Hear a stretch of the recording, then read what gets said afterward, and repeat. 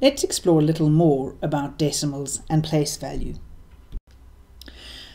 What we have shown in this picture here is we've got 5 tenths, those are those red ones, and then the yellow ones are what we get if we cut the whole thing up into 100 little pieces. So we've got 3 hundredths, and we've seen that we write that as 0,53, 5 in the tenths place, 3 in the hundredths place.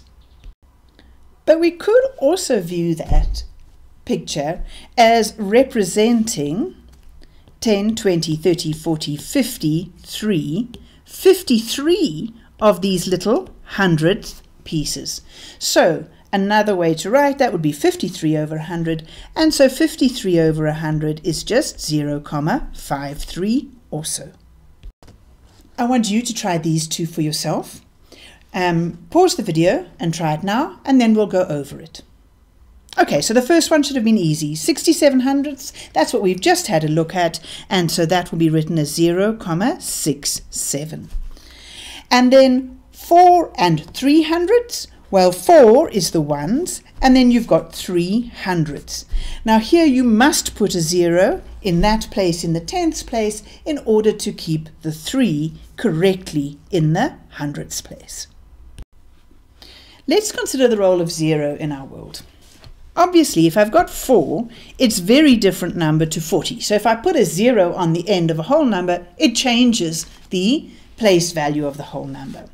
However, if I put 0 on the other side, it is a bit of a strange thing to do, but the number doesn't change. It's still 4, because 4 is still in that ones position. And if I go 0, 0, 4, it's still just plain old 4. Similarly, 0, 4, 0 just means 40. Again, completely strange thing to do, but it doesn't change the place value. So, what happens with decimals? If we have a look here, you'll see that we've got 3 tenths, and we know that we just write that as 0,3. Now, if we cut it up into hundredths, we haven't changed the amount we've got in red there, but we've changed the way we represent it, and in this case we can talk about it as 30 hundredths.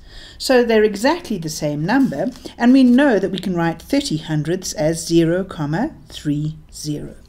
And so we see that 0,3 and 0,30 are the same number. They represent the same amount. So, unlike whole numbers, with decimals, shoving some zeros on the end doesn't change things.